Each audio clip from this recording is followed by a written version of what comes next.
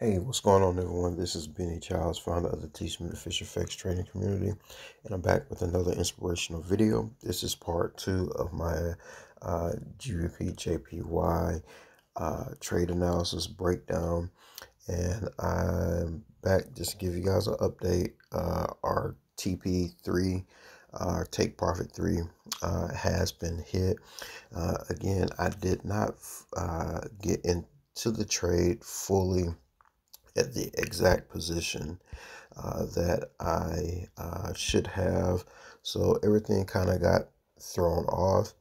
Um, so again, just to go over the trade. Um, I'm coming off of this zone here down at the bottom here.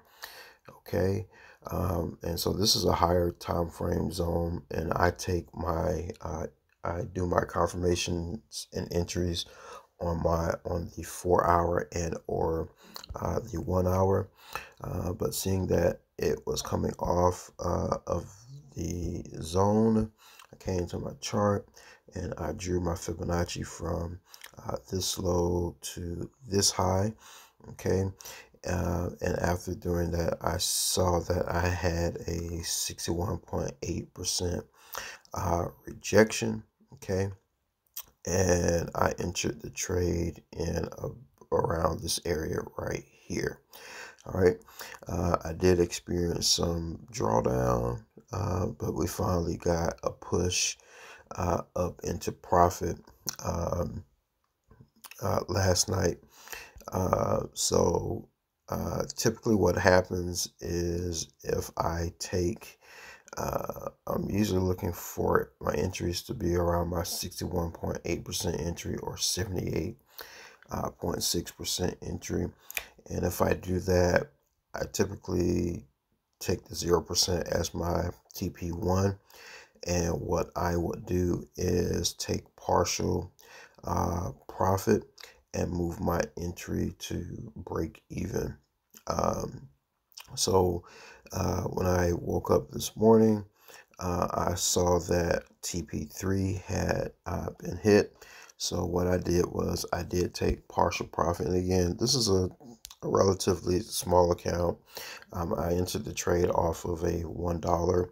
And so my partial profit was 30 cents. So I did close 30 cents, 30 cent of the trade to bank $11.92 minus the spread and broker fees.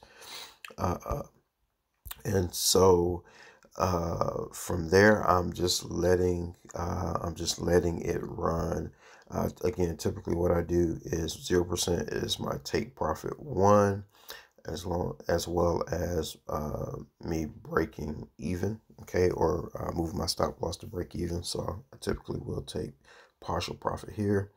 Then I take more partial profit at TP2, more partial profit at TP3, okay, and then typically, um, depending on how the market is reacting, once I get to TP4, I will take profit again, take partial profit again and let the rest run.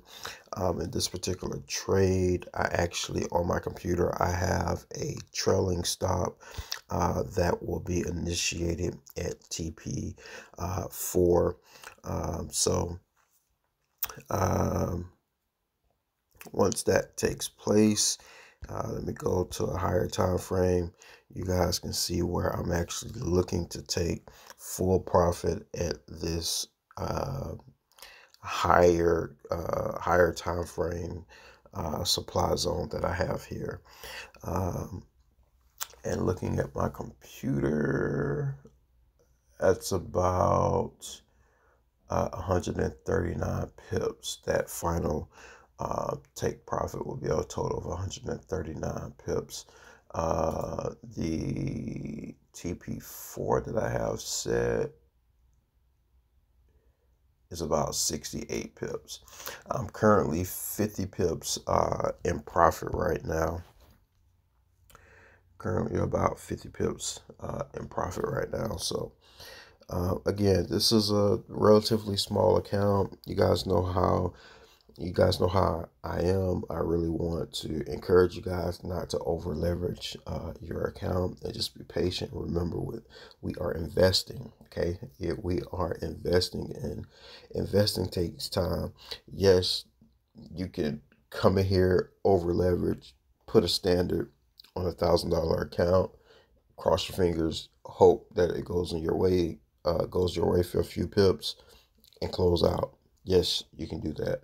But again, you guys know my mentality. You guys know the vision that I have, and it's really to help and transform our mindsets. Okay, um, and just not always look for the quick dollar. Okay, all right. Just don't over leverage your account. Okay, do not over leverage your account. Um, I tell you guys, you could either do a half of 1% lot size, or you can do the 1,000 pip rule. Right now, I'm exercising the 1,000 pip rule. Okay, which is basically I want to go in at a lot size that it will take the market 1,000 pips to totally wipe me out. Okay, and if you're using proper uh, market structure and proper account risk management, you should not be risking 1,000 pips. Okay, unless you're going to make a minimum of 2,000 pips. So that's a 1 to 2. Okay, so but back to this trade. So just wanted to show you guys that we are running into some structure here. So I do kind of expect the kind of hesitation that we're getting in the market. Okay, and we may not fully go all the way to our final take profit. So what I'm gonna do actually, guys, is drop down, and I need to be taking partial profit here and moving my stop loss uh, up a bit. So um, I'm gonna go ahead and um, I'm gonna actually leave my stop loss there and just take off a little more. So what I'm going to do is go close the order, and I want to leave about um,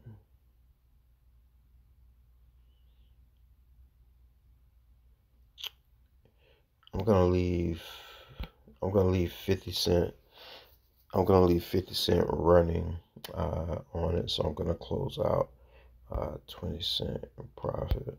Okay, yep, there we go. So we left to that. And so this is how you guys would this is how you would manage this is how you guys would manage your trade. So and what I'm going to do is, based on this 1 hour structure here, go ahead and move my stop loss further up in the profit.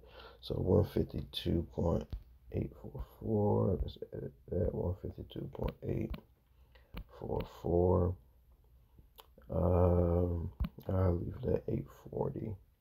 Let's modify that. Bam. Okay. All right. So we moved it up a little bit more, in profit, just below this 1 hour zone here. So,